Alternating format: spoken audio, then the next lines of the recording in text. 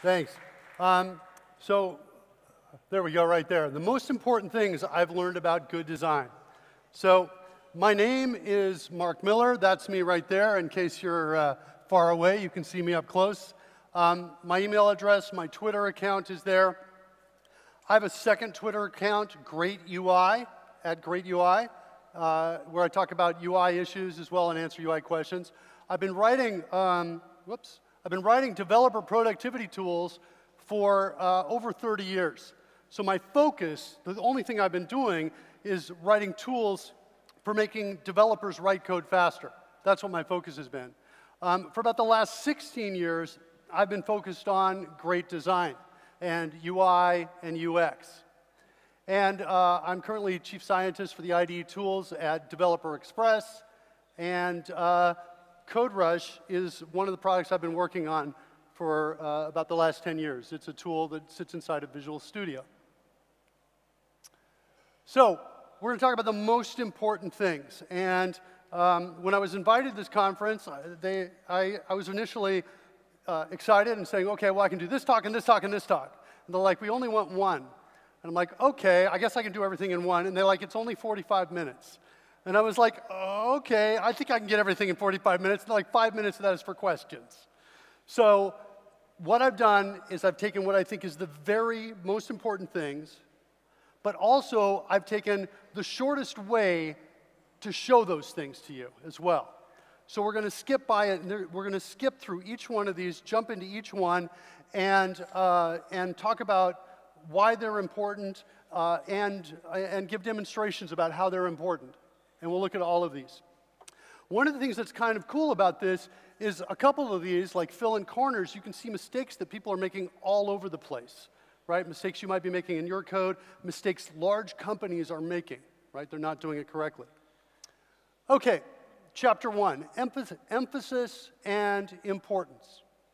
So this slide right here is actually from a talk I gave to kids on the science of great user interfaces. And these are some superheroes I know things about. I included it in here because I thought it was such a great way to show the concept of this.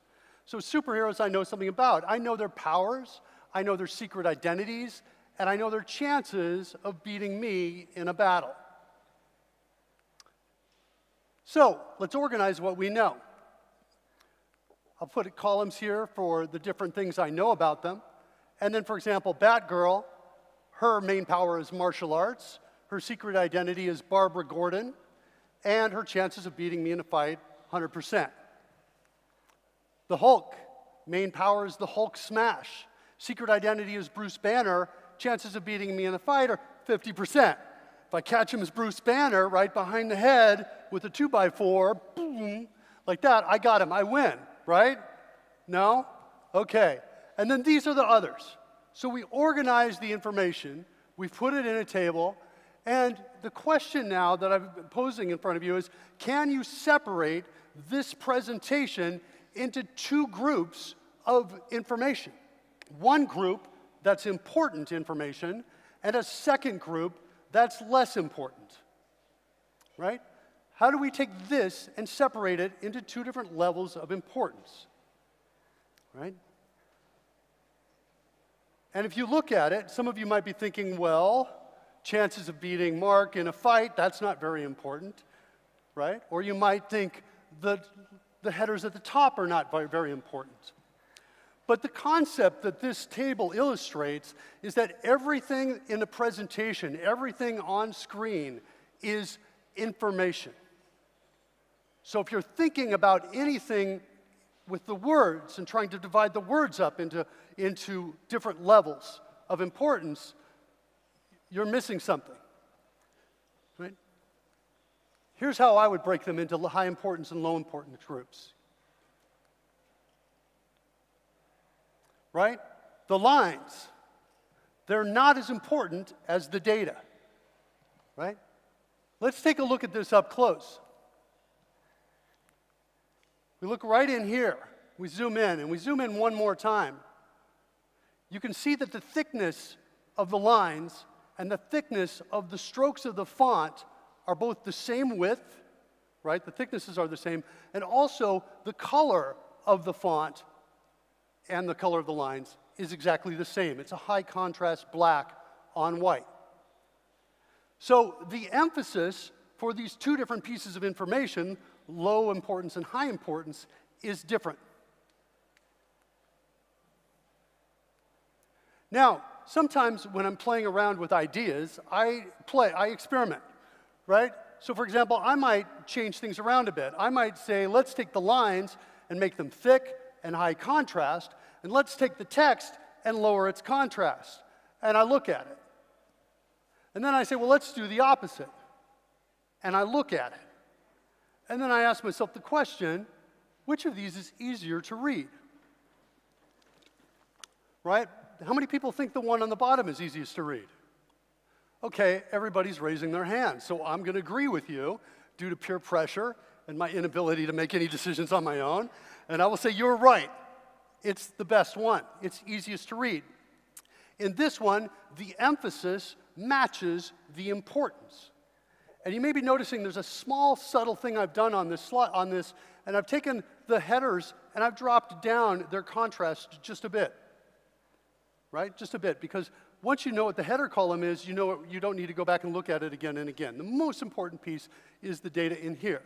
And this illustrates a very, very important guideline that is violated all the time, still today, by major software applications coming from major companies, right? Emphasis needs to match the element's importance, okay? That's guideline number one. Speaking of emphasis, I just threw this up here real quickly. These are some ways that you can make things appear to be more important. So if the information is more important, you want to make it appear more important as well. If I have important information, it should appear important. Okay? Playing a game with my kids and they roll the dice and I'm like, I have no idea what you just rolled. And the reason why is because the important information is low contrast, right? It should be like this. Right? This is a mistake in something new that we just bought, a game, I think, Yahtzee. So that's a design flaw right there. All right, chapter 2, contrast and readability. The question is, at the top it has some text. Does this text seem hard to read? And on the bottom, there's text that asks the question, does this text seem easy to read? And watch what happens when I take the saturation out of this. The text at the top looks almost like it's disappeared, right? It goes straight to gray on gray. The point of this is, by the way, if you agree, I guess I feel responsible that I should go back. Does everybody agree that the one on bottom? How many people agree that the one on bottom is easier to read than the one on top? Okay, again, it's overwhelming, right? So if that's the case, right, then what this means is that what's important for readability is the contrast, not between colors, but between the text and the background on the perceived brightness spectrum, in other words, grayscale. The contrast on a grayscale is what's important for readability. This is super important, like if you've got a path to get money from the customer, a critical customer path, like you want them to register or sign up, or you want them to give them your money, you want to get their money, right? You want to make things easy to read as we move forward through that path, right? So it's easy to follow. Proximity and layout. So these are slides from the course I made for kids, but again, I think brings the concept, it's easy to understand. I've got a picture of some dogs right here. I'm going to put them up over in this corner. I'm going to bring another picture of dogs. Does it feel like I should put these over here near these other ones? Does anybody feel like they should go close together? I've got one thumbs up right there. I'll take it. It's like an auction. Anybody else? I'm going to bring another one. I've got two puppies. Do they feel like they should come over here? Anybody feel better about that? I feel better about that too. Okay, now I'm going to bring up another picture. That's a cat. Does that feel like this cat should go here? Some of you might say, yes, let's put the cat there, right? But I think a lot of people might think, okay, let's put it over here. It feels better. It's inherently not the same, right? And then if I have a picture of a house right here, I could move it with the puppies, but it doesn't feel right. I could move it over with the cat, and then it doesn't feel right, but then I can move it in the center. right? And now I have something that feels right, right? And what I've done is I've taken the friends, the things that are closely related contextually, and I've put them next to each other. I've taken the enemies, things with maybe potential side effects, and I've put them farther away from each other. And I put the things that are neither kind of right in the middle. It's an overall good guideline. This guideline, by the way, is broken all the time. For example, which button do I press to get to the 30th floor? Right? One of the floors opens the gates to hell. Just want to put some consequences, right? Which button? You might be thinking, Mark, that's not fair. I want to see more, right? So here's more. Right? So one of these labels is a friend to one of the buttons on either side. Right? And it's an enemy to the other button. And yet it's right in the middle. And I call this a proximity violation. It's a violation of the proximity guidelines. Okay? Here's another example. I want to go to Fort Worth. Which way do I go? Right? Well, the answer is right, but it's not clear. Here's one of the fixes. Here's the original, and now one of the fixes is let's move the friends together, right? Here's another fix right here. I could do it this way too. I could separate with color, right? Separate with a line. I can use other things to communicate clearly to the brain that these belong together. My favorite out of all of these is the one in the upper left because you can stack them all the way up. It uses existing technology. I don't need to recreate sign-making machines that can do lines or different colors, right? It's two colors. That's my favorite. So there's a comparison of the original and our fix. By the way, remember this slide because I'm going to talk about something that's going on in this slide a little later. All right. Borders and spacing. So that's my text. I want to put a border around it, right? The question is, how close should the border be? How close can the border be? Well, I think a lot of us would agree. How many would agree this is too far? Okay. And how many would agree that's probably too close? All right, so this is awesome. We know the answer lies right between these two. Right? We're getting very close. So after a lot of thought, and I'm basically skipping to the answer. I'm not going to explain exactly how I got here, but this is coming from me. But it is unfortunately, I have no other source. But after a lot of thought and also research into the way the eye works and the way the brain reads text, okay, I've come up with this rule. You take the width of a space, you multiply it by 1.5, and then you add that to the ends. And that's your side borders. And your top borders are the same, like that. And that's the rule for how close you can get if the border is the same thickness as the font stroke and the same contrast as the font stroke. If you get it closer, it interferes with the way we read. It interferes with the way we're able to see, is that border part of a character or is it a border? It's harder to tell, and it slows us down. Now, one way we can get in tighter is if we lower the contrast of the border. This is kind of a big deal, right? Because a lot of times we're working on a constrained, smaller space. So lower the contrast of the border. You can also make the border thinner as well. Okay? So the guideline here is that borders should be thin and or low contrast, and in general, no closer than 1.5 times the space width. Okay?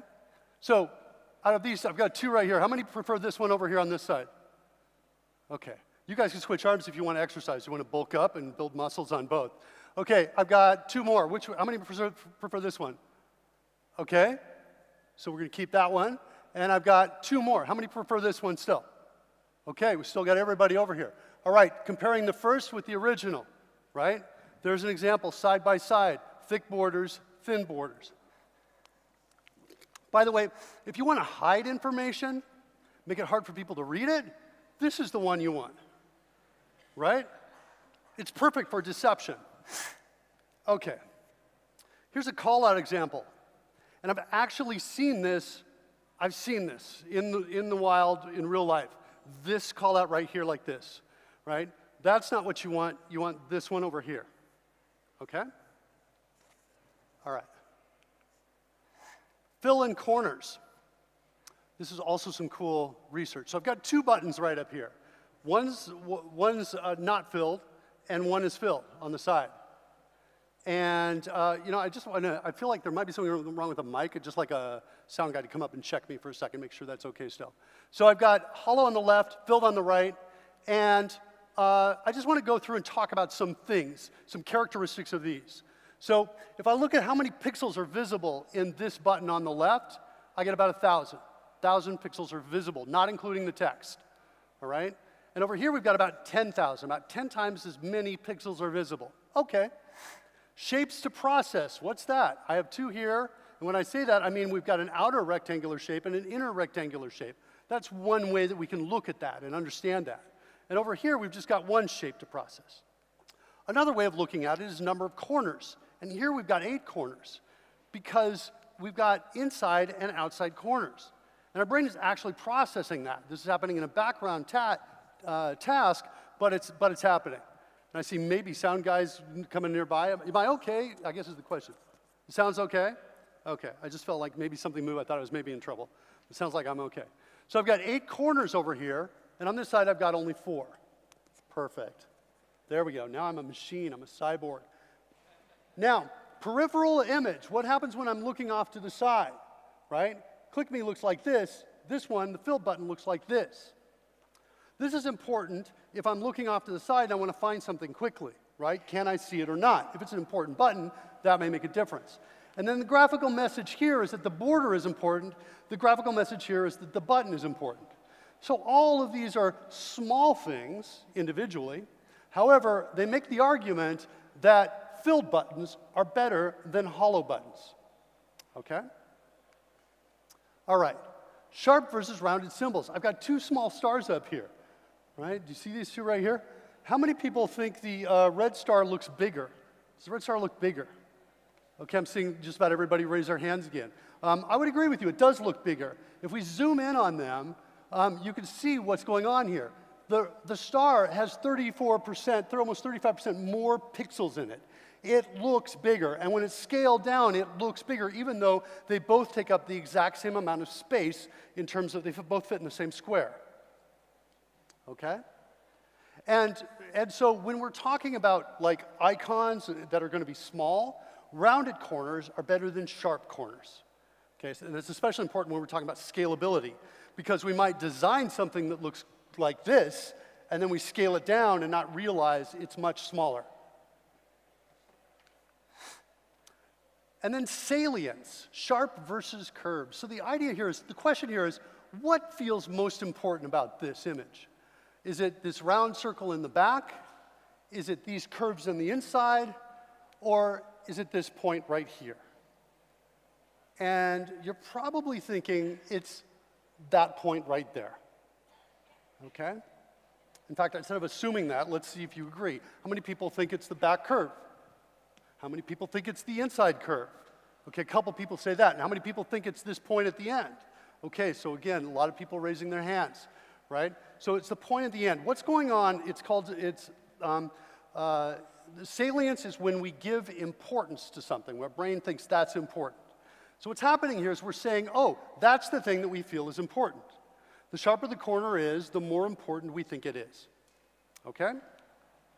So, with regards to the fill example, we should do the one on the right. With example of corners, we should also do the one on the right, right? Because corners are salient. Even though those are 90-degree angles, they still have some salience to them. The corners are not important. The corners should be rounded. Okay? And then here, for example, the one on the left we should not do, and the one on the right we should, right? Here we have a graphical element with unimportant corners and one very important corner, the corner that points to the thing you're talking about. This is the right way to do a call-out. By the way, with these slides, this one and the ones before, I want you to think about this. Remember this one too. We're going to talk about this in a little bit. Information dimension, serial versus parallel. So serial, I'll explain that to you. Serial takes longer to consume. It takes more time. Comparisons are hard to make. There's a burden on your memory, right? You have to remember what happened before or what was behind the dialogue to work with the piece in front, right? There are pacing issues, right? If you want me to talk slower or faster, you have no control because this information is coming in serial to you. There's pacing issues. Whereas if you have a book or a website, you can just go through it as fast as you want. Harder to understand, serial. So that's serial. Let's compare that with information in parallel, and I'll let you read this.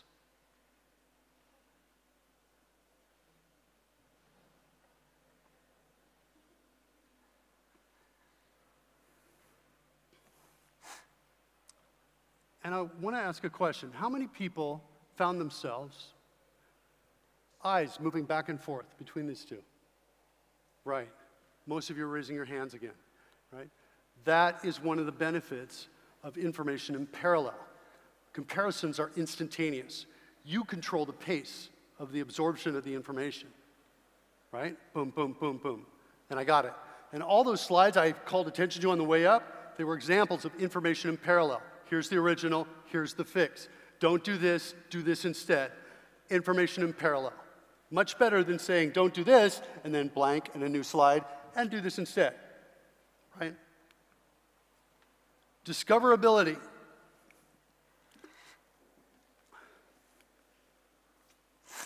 This is a nice example of discoverability. This is from an iPhone, and it basically explains what the controls do with these lower contrast descriptions, right? The emphasis is lower. Contrast is one of the ways we can emphasize. But we can also emphasize with size, right? Notice the size of these is smaller than the text for the controls, right?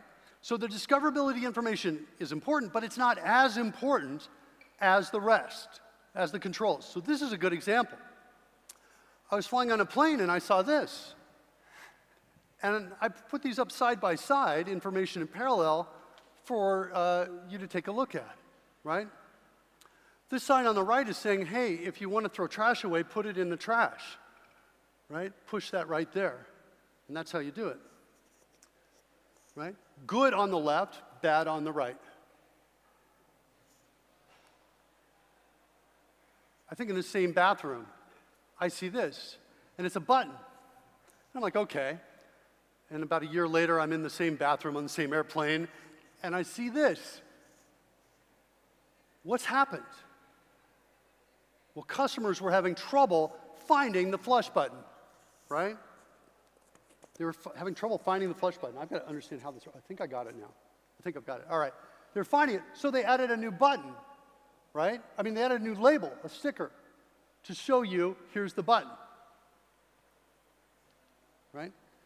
You know you have a discoverability problem when you find yourself later having to put stickers on things, right? Or explain things. One of the things that's interesting, you probably cannot see it right here, but right there, it's actually a illustration of this button in the picture that's on the button, right? It's a little bit funny. So the fix to this would be to do something like this, right? Where I fix the button is big, but the sticker here is small. Let's make the sticker bigger. Let's build discoverability into it. Whoops, sorry. So let's do that. Gradient backgrounds. So here I've got two squares, A and B. And I might put the colors up over here on the side, and you might agree with me. How many people think that the A and B feels like it's the same as the others? You all know it's a trap. Almost nobody's raising their hands. This is a trap. Yeah, and several of you fell into my trap. Haha. Okay, it's not. It's actually that. I find, even when I'm looking at this slide, and I know the secret behind the trap, right? Even when I look at the slide right here, I'm seeing A and B up there and over here, and I'm telling you, they don't look the same to me. They don't.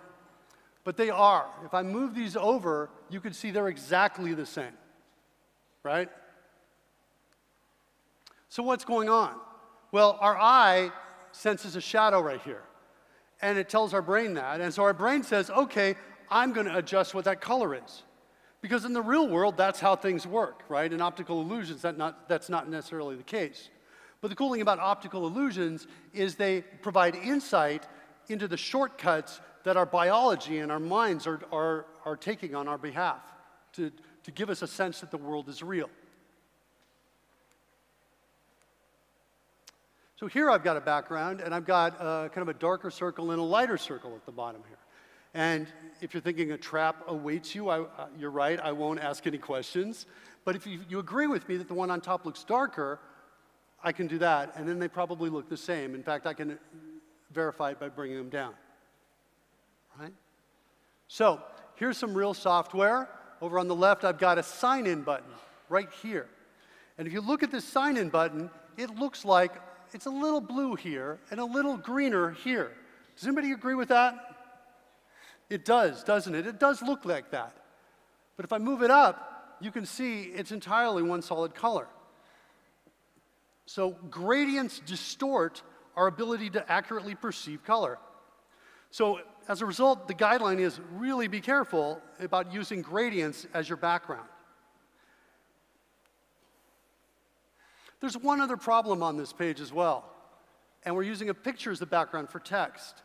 And I've got maybe some important text over here, right? Find the best doctors, book instant appointments, but parts of it are white text on a light gray background. It's harder to read, right?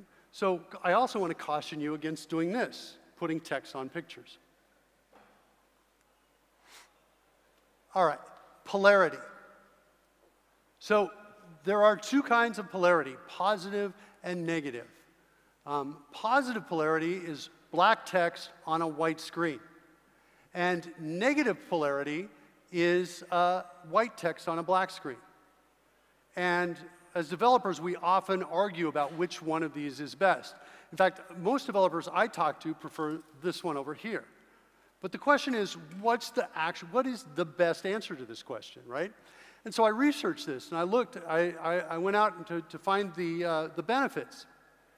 And for positive polarity, one of the benefits is that your acuity, your visual acuity increases, meaning that you're able to see more data, right? And part of the reason your vision is sharper, okay? And part of the reason that happens is because more light hitting the iris constricts it, and so the vision is sharper. And in tests they've done, customers perform better. They tend to do work faster in a positive polarity environment, and their reading accuracy goes up by about 26%. And because the pupil is smaller, because the iris is smaller, you can actually increase the data density by dropping the font size down, put more text on the page with positive polarity. These tests are irrespective. They have the same results regardless of how old you are or what the ambient light conditions are. These tests yield the same results. Also, if you have astigmatism, you get sharper vision. So those are the benefits of positive polarity. Benefits of negative polarity, oh wait, there's one more, shadows, right? Shadows are something we see in the world all the time. Well, if I want to put a window up and it floats on something else, I can put a shadow behind it as a clue to the user that it's floating. I created software a while back that did create floating things without shadows. And one of the developers on my team said, Mark, should we put a shadow here? And I said, I don't know, let me create a mock-up. So I create a mock-up, and I have the original and the new one side by side, so I can look at them both, information in parallel. And I see the shadow, and I realize, oh, we need a shadow for sure. We absolutely need one. It was not something that occurred to me at the beginning. So shadows are really good. You can do that in this world, but in this world, they're harder to do in negative polarity. So there's some anecdotal evidence that is preferred by users with cataracts. I've seen some people that say, I have cataracts and I like this better. I can work better. And that's it. That's it. So when I look at these two, okay, the data seems to say positive polarity is the winner. But this may be a tough slide for you to look at if you're using, dark all the time and you think that's the way to go. Okay? But here we go. All right, wrapping up. I just want to check my time. I've actually got 10 minutes, I think. I was rushing through, but I think that's good because we'll have time for questions. Let's do this exercise right here. This is real UI that I found online, and I kind of want to talk about what's wrong with this. And I'm not sure if we have the ability to, do you guys think you have the ability to shout out anything that you think is wrong with this? So I can hear you. Gradient. So we got a gradient background. The gradient background is tough. It's difficult. I totally agree with that. That totally stands out. If we were to get rid of the gradient, any other problems that you see on this? What? Contrast between text and background, or between data and background. The contrast seems low.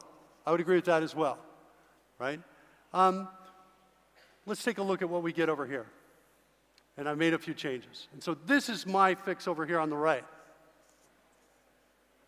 And what's cool about it is you can kind of side by side see, and you say, oh, look, this is better. I've got contrast over here. There is, I did keep the gradient, but I made the changes so small that it didn't really impact your ability to read this. I also used a more limited color set, and I changed all uppercase to lowercase, to mixed case, I mean, right? Because there's some data that says this is faster to read than that. Okay, so uppercase is generally not good as well. And so that is the change there. All right, what we've learned. Every element on screen, everything that you're presenting to people is information.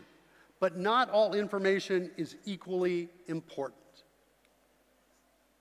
Emphasis should match the importance of the element. And that's not only for contrast, but also for size. Right? Remember, in the iPhone, the control text was a little bigger than the discoverability text underneath.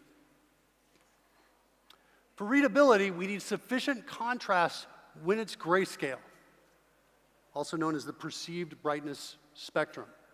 When it's grayscale, we need to be able to see it. There is also some online tools. There's a guideline, a WCAG, WCAG I think is what it's called, the guidelines. I think it's 4.0, and it talks about contrast, minimum contrast ratios. And so there are online guidelines for that to see if your text on your website is sufficiently easy to read. Physical proximity, how close something is, should match the contextual proximity, right? So if something is contextually related, closely related, it should be close together, right? Friends should be close and your enemies should be farther away. Borders should be thin or low contrast and no closer than 1.5 times the space width unless you lower the contrast or make it thinner. Okay. I think the problem is my head is so giant that these are like, no, I don't think so. All right, buttons should be filled. Unimportant buttons can be lower contrast, but they should still be filled. If your button fill color is the same as your background color, I would make the argument that that's wrong. Corners should be round, and important corners can be sharp. Contextually related information should be presented in parallel, right? Side by side is the easiest for our eyes to compare back and forth. Discoverability allows customers to learn how to use the interface. That's important. In fact, most often I see discoverability is the problem people don't realize they have until the end. So if you want to create a new interface and you work through it, you say, this is very efficient, it's going to be the fastest way through. You get through it at the end and you start showing it to customers, and customers are like, how do I use it? then you realize you have a discoverability problem.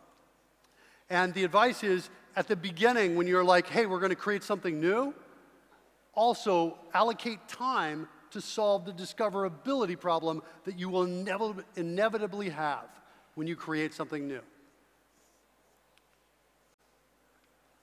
Gradient backgrounds distort our perception of color, and positive polarity is better, according to the data, than negative polarity.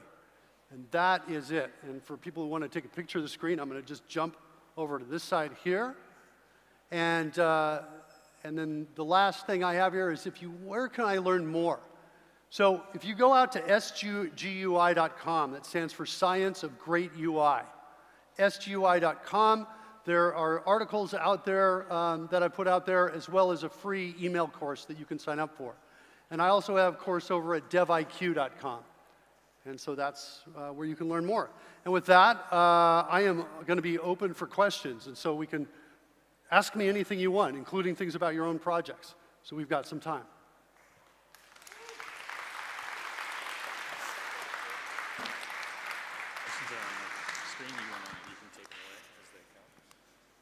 Oh, they're right here. Okay. What's the story behind the blue beard? So my wife, is my wife somewhere nearby in here? Karen? Are you out here? Looks like she is not. So my wife has got the colored hair in the back. She was in the, we were in a, she was getting her hair done, and she was getting it done teal and purple. And the hairdresser said, hey, would you like that? And I was like, okay, sure, why not? And so they did this, and then I was like, oh, I kind of like it, and that's it. I've had it ever since. So about 2 years now, I think. So, given your experience, what is your opinion of Google's material design? So I think in general, Google's got some pretty, in general, pretty good design issues. Or pretty good design. And I should say too that, oh, here's Karen right here. Karen, can you stand up, please, and show the awesome hair that you have in the background? I'm going to come over here so this gets on, because the camera's following me. And we're going to get this on the live stream if they're still doing that. That's what we're talking about right there. So yeah, I think in general, Google does some pretty good stuff. So if you look at Google, for example, and you go out and you look at like, they will often have the important button, the most common button, to be like blue. And then next to it, a less common button to be like gray. They're still filling the buttons. The buttons are rounded. Right, so it's following the guidelines. They have different colors for them, but that's okay because the important path is highlighted, right? The one they want to go. And so they're emphasizing with saturation, right? Saturation, color is one of the ways I can emphasize. So they do that. So I think Google, in general, their stuff is pretty good. But I haven't seen mistakes from like Apple and from Microsoft, right? Microsoft has been a fan recently of the hollow buttons with square corners, which I think are totally wrong. Microsoft has also done stuff with thick borders around buttons and tiny little icons inside, which I think is also totally wrong. And I've also seen mistakes from Apple over the years. So do the concepts you've shown apply for accessibility considerations like colorblindness? Yes, they do. Can we make the UI practical for all users? Yes, we can. If you focus on creating UI to deal with accessibility issues, you end up getting a UI that's easier to use for people who do not have those issues, okay? Who are not handicapped or do not have, who are not disabled. So yes, absolutely, you can do that. And one of the guidelines here, by the way, is don't use only color as an indicator. This is also a guideline I didn't talk about today, but I've seen this from time to time, where the only way to tell that something's on or off is by its color. And if you're doing that and that's the only way to do it, then it doesn't make it easier for everybody. It makes it harder. But if you do two things, you can use color as an indicator plus something else, then people can see and understand, right? So yes, absolutely. They absolutely apply. And part of, and actually I want to stay on this question for a second. Part of the reason they also apply is because great design is ultimately about efficiency. It's efficiency of thought and efficiency of motion. That's it, right? So if I can reduce the motion in order to get a task done and reduce the thought, then in that case, I'm going to have better design, better UI than otherwise. Okay. I use a dark theme on my ID because I feel it's less light directly into my pupils and they get less tired. Did your test also include eye strain? Well, I didn't do the test. I did see discussions about eye strain, and the eye strain conclusions were basically that you get just as much strain on the eyes both ways, is what, without any measurable difference. The last time I looked at the data, it was maybe about less than a year ago. And so the data at that time said that. So no, eye strain is not a factor on it. How to handle texts on images. Okay, so for text on images, if the contrast is not sufficient, what I do is I put a background behind it. Sometimes it's translucent, so I can see through it a little bit. If it's a light image and I have white text, I'll make it a dark background. And then I'll blur the edges. I'll fuzz it out, right? Kind of like it looks like a blurry, a fuzzy shadow behind it. And then the background doesn't call attention to itself with sharp corners, right? Instead, we've got this, it's kind of a gradient of almost totally transparent to becoming more and more opaque, becoming more and more opaque. That's how I'll do that, handle text on images, and that works really well. Okay, Corners made a comeback recently with sharp flat design, Windows 8. Is it retro, or is it cleaner than rounded corners? It's wrong. It is wrong, wrong, wrong. Rounded corners are better. There's nothing, it calls attention to the button. It calls attention to the edges. Sharp corners are good if you've got if you've got a crowded visual field, and like you're a product you want to put on a shelf, and you want everybody to look at your product. In that case, you want to have like a banner that says, you know, save 20% or double the power or all new, right? A banner with sharp, sharp corners around it. But in general, in the UI that I'm using to be productive all the time, no, sharp corners do not make sense. It's not, I'm telling you it's wrong. It's not right.